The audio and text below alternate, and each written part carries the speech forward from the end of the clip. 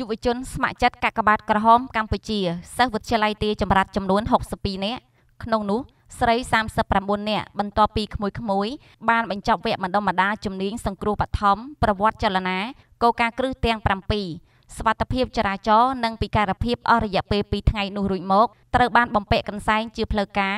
នាព្រឹកថ្ងៃទី14ខែមិថុនាឆ្នាំ2019ដើម្បីបម្រើការងារលើវិស័យមនុស្សធម៌នៅក្នុងសង្គមលោកខុយរីដាប្រធានគណៈកម្មាធិការកាកបាទក្រហមកម្ពុជាខេត្តពោធិ៍សាត់បានថ្លែងក្នុងពិធីបំពាក់កន្សែងជូនដល់យុវជនកាកបាទក្រហមកម្ពុជាខេត្តវិទ្យាល័យទីចម្រាត់នោះថាការបណ្ដុះបណ្ដាលអំពីចំណេះដឹងជាមូលដ្ឋានវិជាសង្គ្រោះបឋមនិងប្រវត្តិចលនាអន្តរជាតិកាកបាទក្រហមអត្តច័ន្ទក្រហមអស់រយៈពេល2ថ្ងៃពិតជាមានសារៈសំខាន់និងជាមូលដ្ឋានគ្រឹះសម្រាប់យកទៅអនុវត្តនៅក្នុងមូលដ្ឋាននិងសាលារៀនលោកបានថ្លែងថាយុវជនស្ម័គ្រចិត្តគឺជាកម្លាំងចលករមិនអាចខ្វះបាននិងក្លាយជាកម្លាំងការងារមនុស្សធម៌តែមួយគត់របស់ចលនាកាកបាទក្រហមនៅលើពិភពលោកហើយនៅប្រទេសកម្ពុជាដែលមានសម្ដេចគតិប្រិទ្ធបណ្ឌិតប៊ុនរ៉ានីហ៊ុនសែនប្រធានកាកបាទក្រហមកម្ពុជាតែងតែយកចិត្តទុកដាក់អំពីការងារមនុស្សធម៌ទូទាំងប្រទេសក្នុងនោះក៏មានខេត្តពោធិ៍សាត់យើងផងដែរលោកបានបន្តទៀតថាថ្ងៃនេះក្មួយសិស្សានុសិស្សវិទ្យាល័យទាចម្រាត់ទាំង62នាក់ដែលបំពាក់កន្សែងនាពេលនេះគឺបានក្លាយទៅជាយុវជនកាកបាទក្រហមកម្ពុជាសម្រាប់បម្រើការងារផ្នែកមនុស្សធម៌ជាផ្លូវការដូចនេះត្រូវអនុវត្តទូនីតិភារកិច្ចនិងប្រកាន់ខ្ជាប់នៅគោលការណ៍គ្រឹះរបស់ចលនាការលើកកម្ពស់សេចក្តីថ្លៃថ្នូររបស់មនុស្សជាតិយល់ដឹងអំពីគ្រោះថ្នាក់ដោយសារមីនគ្រាប់មិនទាន់ផ្ទុះនិងគ្រោះថ្នាក់ចរាចរណ៍ជាដើមជាការពិតណាស់ថាវប្បធម៌ការងារស្ម័គ្រចិត្តបានចាក់ឫសយ៉ាងជ្រៅនៅក្នុងដួងចិត្តរបស់យុវជននិងប្រជាពលរដ្ឋកម្ពុជា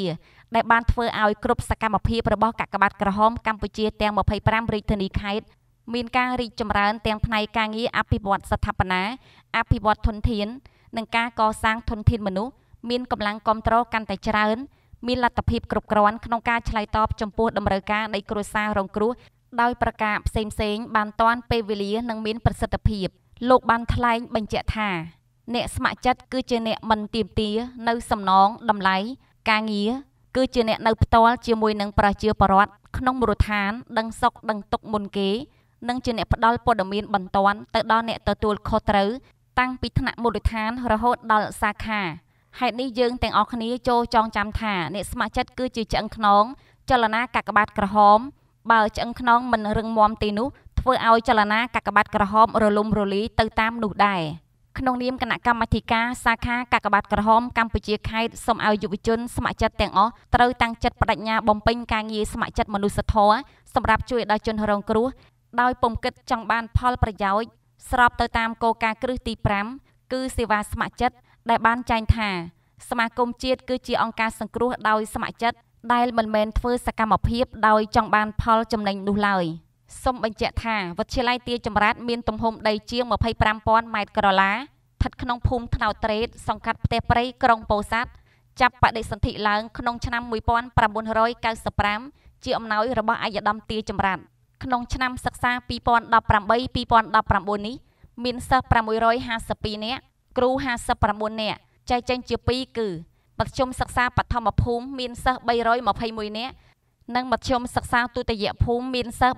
331នាក់មានអគារ8ខ្នងស្មើនឹង22បន្ទប់